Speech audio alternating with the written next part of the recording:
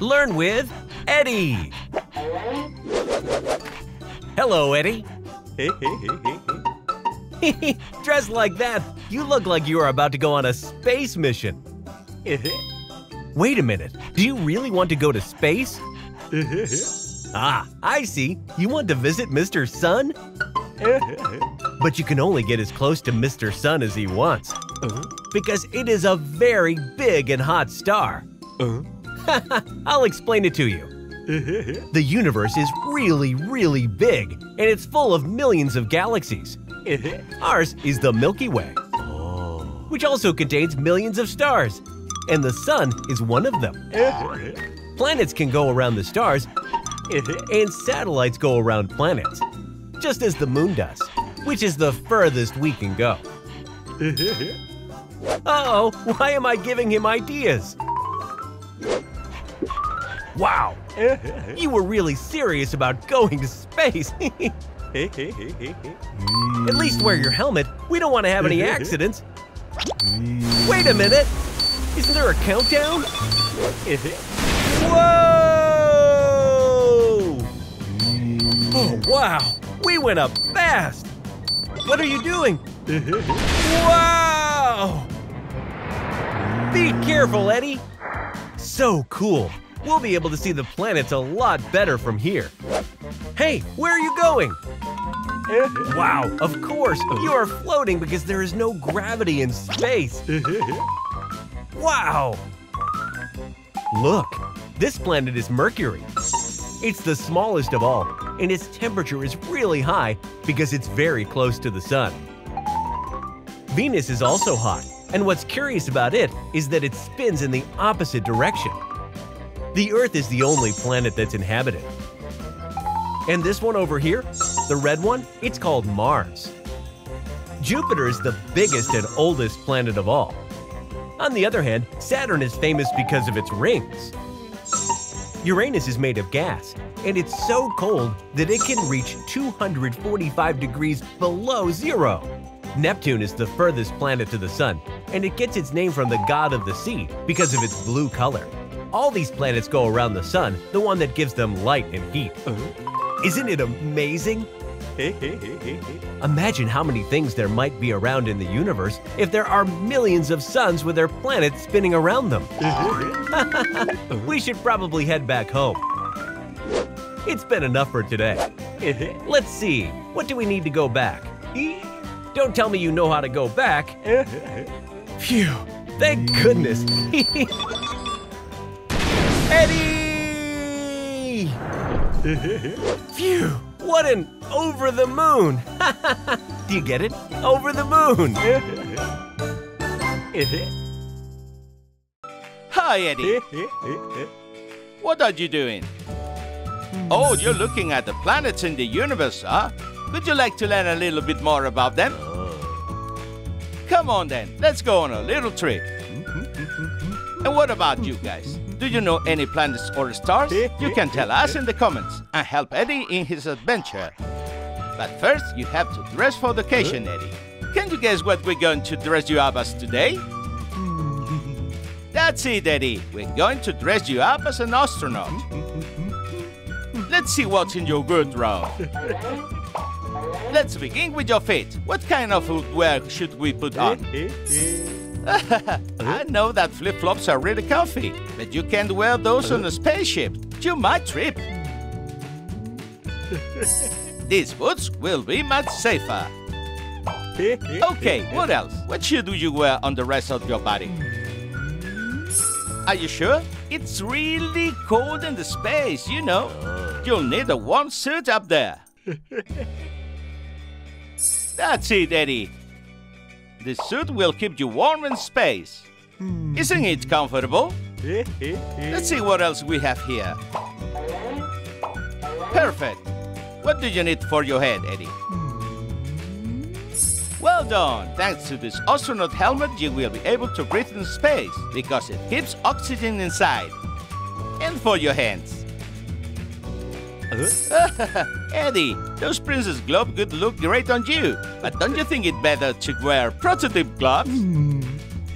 That's it, Eddie, the astronaut gloves. And now let's see the complete suit. Wow, Eddie, you look amazing. You're ready to go to infinity and beyond. Commander Eddie, the rocket is ready. Go to the launching pad.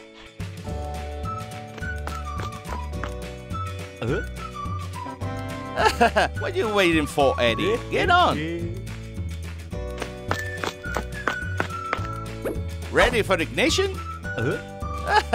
I mean, you're ready for takeoff. Here we go.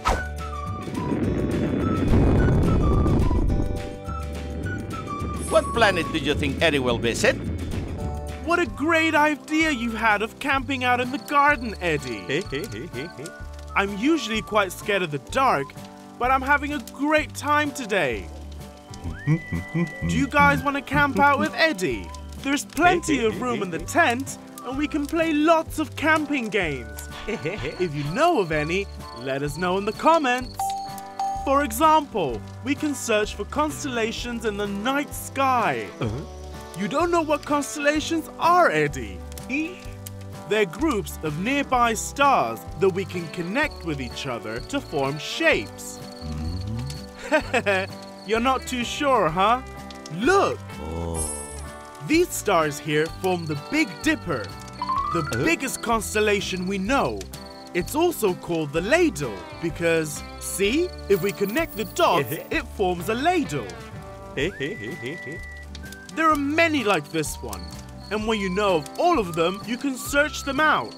For example, this one here. It's the Orion constellation, although it's also known as the Hunter. See? Because if you connect the dots, it looks like a man hunting with a bow. Isn't it curious? What was that noise? Don't get scared, but I think there's a wild animal around us. It's your stomach. What's up? Are you very hungry? What could we have? I've got it. How about we use the bonfire to prepare marshmallows? You're going to love the recipe because it's also got chocolate. Plus, it's really easy. We need marshmallows, biscuits, chocolate, and a stick like this one. Hold on carefully and don't get too close. We need it for heating up the mallow without getting burnt. Now, hold it over the fire until it starts to roast. When it's ready, we'll make a mini sandwich with 2 biscuits and a piece of chocolate. Like this one, and we'll put the mallow in the middle. Look, Eddie, it's still warm, so it makes the chocolate melt. You're eager to try it, right? I won't make you wait any longer. And, do you like it? Great, because we've got a whole bag of marshmallows. So, let's heat up some more. I also want to try one. And meanwhile, let's go through the camping games down in the comments. What have you suggested, guys? Hi, Eddie. Would you look at that astronaut suit? I can see you're ready for today's video. Today, we're going to space to learn what color the planets of the solar system are. Check out how many there are, Eddie. Do you know them all? Don't worry, we'll review them now. Commander Eddie, you will command the ship. And what about you guys? Do you know all the planets? Which one is your favorite? You can tell us in the comments. Let's start with the one closest to the Sun, Mercury. Its surface is very similar to the Moon's, full of rocks and craters. What color should we use for it, Eddie? That's it, Eddie! It's gray! Just like rocks and our Moon. Next up is Venus. Venus is also very rocky, but its atmosphere contains lots of sulfur. Do you know what sulfur is, Eddie? It's a yellow chemical element that is very toxic and dangerous. So, what color is Venus then? Well done, Eddie! Venus is yellow, just like sulfur. The next one is easy. It's the Earth. Exactly! The Earth is green because of the continents and blue because of the oceans. You knew that one, huh? And what about the next one? Mars. Wow, Eddie! You guessed it! You must have heard the phrase the red planet before.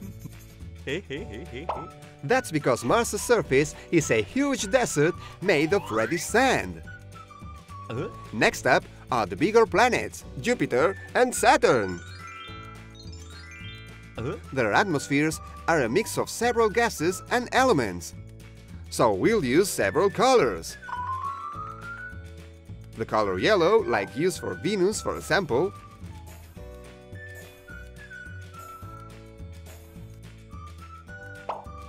or the color red, like we use for Mars, which is really close.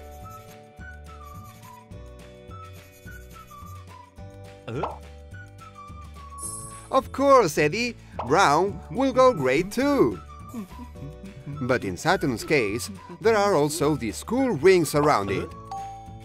Did you know that they have frozen water particles?